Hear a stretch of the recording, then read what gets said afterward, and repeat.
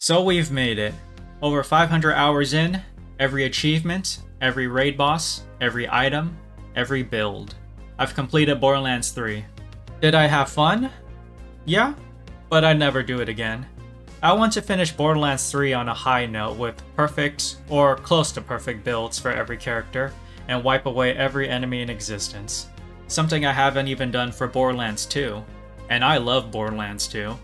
I guess it helps that I only had 4 characters to work with. To leave no stone unturned means collecting every legendary item. We'll be excluding any joke weapons we need to buy with real money. I've copied a spreadsheet that details every legendary item in the game. We will not be doing every unique item, simply because I don't want to. This challenge is pointless enough as it is. I thought finding every legendary was supposed to be the easy part, but you know what they say. 100 more legendaries means 100 more objectives. It goes to show just how massive this game is. There are some bosses I've never even seen before. Now I'm not gonna bore you with the details, it's just standard legendary hunting, but it's times like these where I wish the drop rate was higher. It starts to get to a point where I'm remembering every single legendary I've gotten, which is not a good thing by the way. Feed your mind with useful information instead of the names of fictional weapons, especially when they're in the hundreds. It's easy to lie and simply say I got every legendary so I don't have to spend hours on footage no one's gonna see. But in the end, I'd only be lying to myself. What's better than seeing a completed inventory is knowing that I did that. Finally, we can move on to achievements. Let's get some easy ones out of the way. Might be on sight. This was news to me. I didn't know the mysterious amulet did something here. I remember that was a big mystery back in the Borderlands 2 days. Invisible iridium piles. There's a spot on Voracious Canopy that's full of them. Plus, it's a good way to farm iridium. Here's a tip. Once you figure out the pattern, equip any stone prefix artifacts so you can get even more iridium. Fuck annointments. Slaughterhouse 3. Pretty straightforward. Complete all 3 circles of slaughter. Something I want to bring up with this achievement is that the Cistern of Slaughter is often overlooked.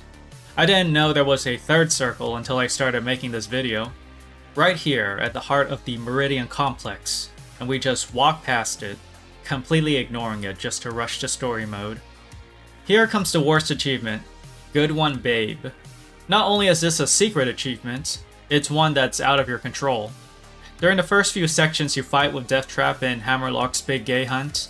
Your Vault Hunter, does most of the killing. After that, you never fight with Deathtrap again. I mean, technically you can, but... The best way to free yourself from this is by creating a new character and repeating the fight introduction you had with Gage. Something I've noticed is that when you create a new character, starting with a DLC, there's a new intro cutscene. Unnecessary, but appreciated. Campaign starts, meet with Gage, and just sit back, maybe pitch in occasionally. When they're down to their last enemy, save and quit. Rinse and repeat. It'll take a while, but this is the fastest method I found. Plus the amount of kills Deathtrap gets transfers to your other characters. As far as other achievements go, it's nothing complicated. Achievements in Borderlands aren't hard, just tedious if anything. Just take your time with it, don't rush, and you'll get there. Do every side mission, complete every challenge, unlock every location in the map, but when it comes to a 100% run, you have to do this with a single character. Even after 2 years of updates, Borderlands 3 is still a buggy game. My accomplishments were not registered and it got me worried that I was going to do all these achievements for nothing. But without losing hope, I did the tasks and was successful. Don't always believe the numbers in the challenge list. They don't tell the full story. You might have missed an exclamation mark somewhere. I say as if you're actually gonna do all this bullshit. Yes, it was annoying, but I only have myself to blame. I want this. The only way to know if a build works is to try all of them. And if you want to spend hours hoping to get that perfect gear to drop, here's some advice. Unless you're streaming it, unless you're getting paid for it, don't. That's called a gambling addiction. You're gambling your time. Just appreciate what you have. Part of the fun is discovering the maximum amount of damage you can inflict with the tools you're able to get. And my god, have I tried so many tools. Let's go over my main Amara.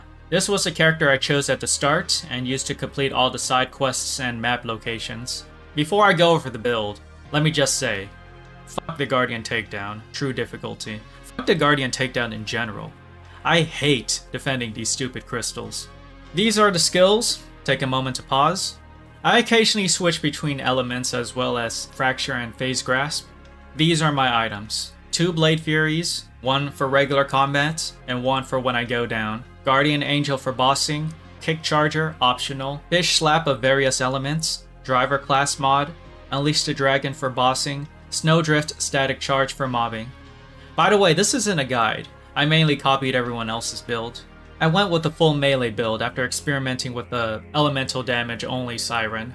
Melee damage is just too good in this game, and I'm disappointed I didn't find out about the Blade Fury sooner, which allowed me to shoot melee damage projectiles. Really the only weapon I need on Amara. Probably shouldn't have spent so much time farming for face punchers. It really isn't necessary to switch between elements, since enemies die as soon as they come in contact with your projectiles. Honestly, everything dies too quickly. Add in uncontrollably fast movement speed, and you have to debuff yourself to make it challenging. But why would you want to do that, when you can treat bosses like jokes? Psycho Reaver dies from a grenade to its kneecaps. I shouldn't be allowed to do that. The highest health enemies? More like the no health enemies, or something, I don't know, that's all I got. When you have a build this good, the only downside is that it gets boring. Imagine having hundreds of weapons to choose from, and only one of them can do this. Which is where my click at their general direction and they die Moze build comes in. What a refreshing build. I hope I don't regret it. Here are the skill trees. For this I'm rocking the Unkempt Herald, the Plague Bearer of various elements, the Hive, Kick Charger of various elements, the Infernal Wish, the Bloodletter, a Hex Grenade, and the Toboggan Artifact. It's so much more fun running around at super speeds, shooting a rocket launcher that sends projectiles that act like that one weapon from Doom. I forget what it's called. It's like a big freaking gun. Even that is optional, since your Iron Cup can do equally, if not more damage with nukes that make every red dot on your map disappear. Plague Bearers are more fun to use, but it and the Hive do the same thing. Their differences are negligible. Even without the best anointments, overkill damage is guaranteed. So I go with the Unkempt Herald as my primary weapon. This build encapsulates pure power, but a bossing build it is not. Dear God, it's not good for bossing. So partway through the challenge, I changed my build, since I didn't want to spend 10 minutes fighting a single enemy. I went back to the railgun build, as painful as it is to admit, and it ain't much better. It was probably just this build in particular, so I went back to my old ways and learned to adapt. Instead of sticking to Iron Cup nukes all the time, I switched to railguns when I needed to. Basically, by having the Iron Cup be an extension to my launcher Moze, I get the best of all worlds, and the pure destruction that this build was meant to have.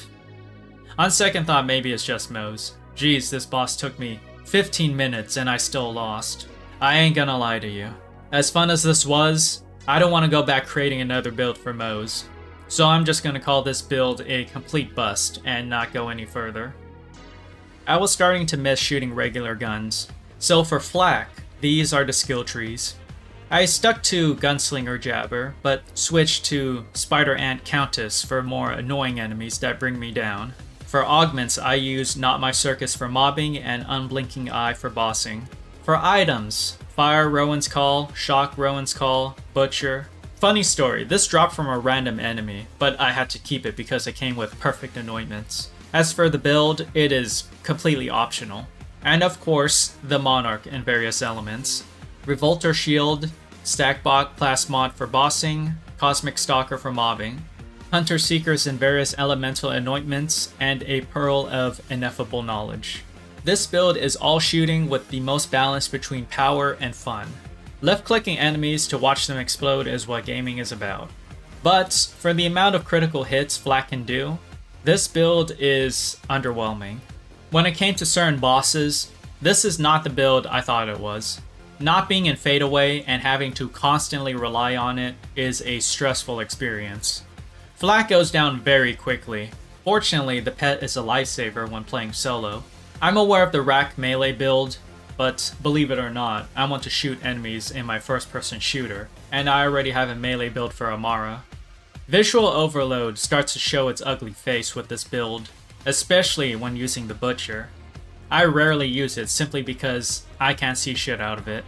Not like it does significant damage, but it has its place against bigger bastards.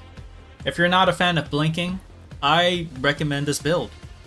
Save files is a term that gets thrown around in every build video, but I never knew what they meant. Instead of looking it up, I'd farm for every item they mentioned. You can see where I'm going with this. Out of all the characters, Zane took the longest to perfect. When I found out I've been spending over a week to get his build right, I gave up on farming and decided to download those save files. I was hesitant at first, not because I thought I'd be cheating, but because I was afraid I'd mess my game up. To my surprise, everything worked out. Save files aren't that hard to understand either. Just drag and drop some files. With the amount of time I spent trying to make my own build, having this be given to me didn't feel like a reward that was earned. But I had to cut myself some slack. I truly wasted time farming for these items. I will be 100% transparent. This is the only build that has been completely fabricated. The items from the other builds were all me, as if you couldn't tell. With that said, we're using Borsplosion. Yes, I caved. Whatever controversy is surrounding this build, I don't care. Here are the skills, here are the items. One of the most powerful builds in the game. I thought explosions can only get so big with Moze. As soon as I understood how this build worked, I became damage incarnate. I used a Creamer rocket launcher for everything and tried to be careful with the shocker. Kept my distance from the first explosion and let the second explosion do the rest. After a million explosions and flashing colors, I have succeeded in eliminating every boss with ease. Fuck the Guardian takedown. Now that I've done everything, what are my thoughts now compared to when I played Borderlands 3 for the first time? By the way, you should go watch my first Borderlands 3 video, I'm going to be referring to it. Overall, my thoughts still haven't changed. Dialogue was still a chore to go through, and I'm gonna keep it real. I didn't pay attention to most of the side quests. A lot of them were uninteresting or unmemorable. The only ones that stuck with me were the references for good reasons, and the annoying ones for bad reasons. Burger delivery? If you know, you know. Seriously, what was this? Was this a reference to something? Don't let the burgers get cold, my dude! Gameplay is still phenomenal. I don't get sick of it, but it's not without its flaws. It didn't take long to find out that anointments are bad. Not the concept itself, just how they're put in the game. Every weapon has a random anointment, and re-rolling for another costs an arm and a leg. They're so unreasonably expensive, especially when Iridium itself is already rare. Why couldn't they cost like 50 Iridium? Why are there so many of them? Why did they make it so that when you reroll, it has a chance to be a class specific for the one you're not playing as? There's no need to add another layer of random chance to an already luck-based gain. Or give us an option to earn more Iridium. There comes a moment where you have so much money, it becomes useless. After you get all your storage deck upgrades, there's nothing else you could spend your money on. Iridium, on the other hand, burns away so fast. So why not give us an option to trade money for Iridium? It'd be better if they got rid of anointments entirely. No one would be upset. The issue is when bonuses become necessities. Dedicated drop sources should not be a raid boss, or the last boss of a Circle of Slaughter, or Proving Grounds. Let's take a look at the Rowan's Call for example. 50% drop chance from Red Rain, the final boss from the Slaughterhouse 3000. It takes at least 30 minutes to beat a Circle of Slaughter in Borderlands 3. Why are they so long? You do all that just for a coin flip. Now I get it's a world drop, it can come from anywhere, but since it has a higher chance of dropping from Red Rain, that's where most people are gonna farm. It should at least be guaranteed or have multiple drop sources. When I got the Butcher for my flak with the Perfect Anointment already attached, that was just a random world drop. The sheer luck from that drop was more surprising to me than any farming run I did. Mayhem Mode is so much better than OP levels, and no one can disagree. A difficulty slider that you can tune at any time. The problems are modifiers. The modifiers that reward you like speed boost and loot explosion can stay. But then there are the ones that punish you for doing pretty much anything. Sure, it changes up your playstyle and forces you to adapt, but some of these are ridiculous. Standing too close to an enemy, killing an enemy, no fight for your life. On top of that, you don't get to choose which modifiers you want. It's randomized. Yeah, I get Mayhem 11 exists, but I just like my speed boost. Invincibility phases. We don't like them. Imagine fighting a boss that actively wastes your time. Oh wait. Yeah, they were okay at first. And I do mean the literal first time when we didn't know what to expect. It wouldn't be so bad if they gave you stuff to do like Scourge or Anathema. Even then, there should be a limit. 12 invincibility phases? There's a reason why you barely see anyone play this takedown. Speaking of, takedowns need more checkpoints, especially if I'm playing solo. If I die to a boss, I shouldn't have to start all the way from the beginning. Doom Eternal, this is not. The Malawan takedown is really the only way to do it. It's short, it's fun, it's hectic. It's like event missions. Do more takedowns like these, and less like the Guardian takedown in the future. I've noticed 3 out of the 4 characters, excluding Amara, have 4 letters in their name. Maybe should have kept that naming scheme, just putting that out there. I'm in no position to properly judge music, but I can appreciate a good track. Particularly when there's sentimental value behind a song or band. Borderlands started with Cage the Elephant, so it should end with Alicia Keys, a staple in the Borderlands community. When I made my first Borderlands 3 video that you should go watch, I left out a part where I said they didn't have Cage the Elephant in the end credits. Randy Pitchford mentioned in their Echoes from the Borderlands podcast that they had Cage the Elephant do a song for them. I went to both Cage the Elephant and the Heavy, and I was like, okay, let's do this right. We kind of first sketched out an outline, so I told them what we were doing for the game and for the intro. And they're like, okay, so they started sketching demos. And then we took some of the like weird kind of tests they each were doing, and we storyboarded out our intro. And then I brought the storyboards back and I pitched them each, and they were making songs to it. The Heavy just like leaned in, and they went directly to the, like, it was like on target. The Cage were like, the song was awesome, but they were getting, like, they were artists, you know, so they were kind of exploring their own shit a little bit. Right. So that we ended up licensing their song too for the end credits, I think.